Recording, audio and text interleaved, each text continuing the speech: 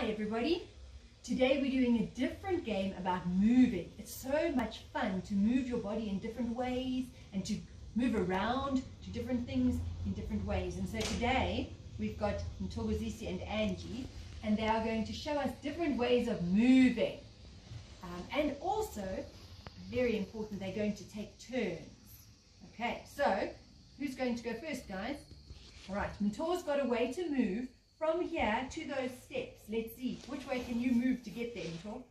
Oh my word, look at that, wriggling on his tummy, and look, his hands aren't even touching the floor, and neither are his feet. He's going to move all that way without his hands or his feet touching the floor. Can he do it?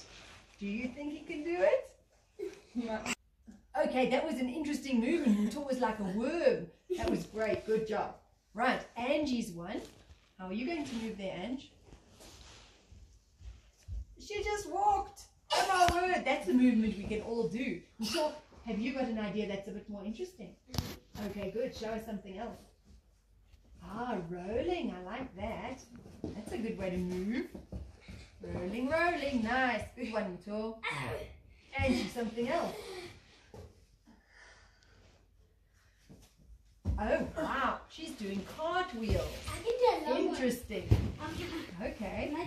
Mtho's turn.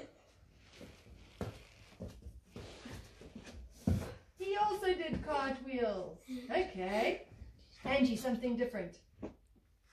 Okay, here comes Angie with her movement. Ah, she's doing crawling, using her knees and her hands. Right, here comes Mtho with his idea of moving. Oh, on his knees and turning around. Okay. There we go.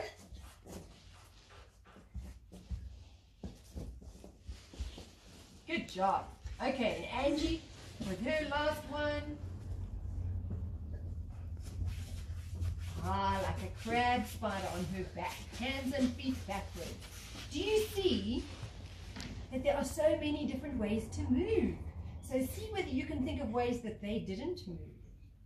And then tell me which ways did you move that they didn't move. Interesting and different. There are so many ways that we can move our bodies.